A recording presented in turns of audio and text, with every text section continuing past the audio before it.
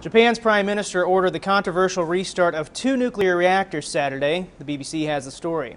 Japan is to restart 2 nuclear reactors, the first to resume operations since all 50 were shut off in the wake of the meltdown at the Fukushima plant last year. The move has elicited large protests by those who believe the country needs to stop relying on nuclear power. Al Jazeera reports.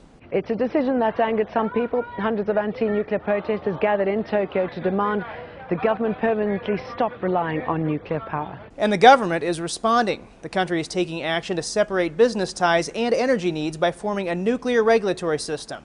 The Los Angeles Times says the proposed Nuclear Regulatory Commission, guided by a 5-member board free of financial ties to the industry, will replace the much-maligned Nuclear Industrial Safety Agency, which has regulated nuclear production from within the government trade ministry. While Japan's Prime Minister is facing tension with the public, he assures them the reactors have passed several safety checks. He plans to restart additional reactors in order to sustain Japan's economy, The Economist reports. His aim is to set an aging, shrinking society back on course after it was shaken by the disasters of last year.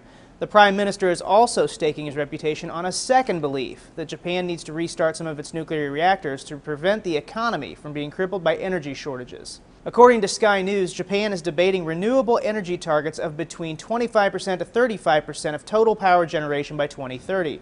Before the Fukushima crisis, nuclear energy generated about 1/3 of Japan's electricity. For Newsy, I'm Nathan Byrne, multiple sources, The Real Story.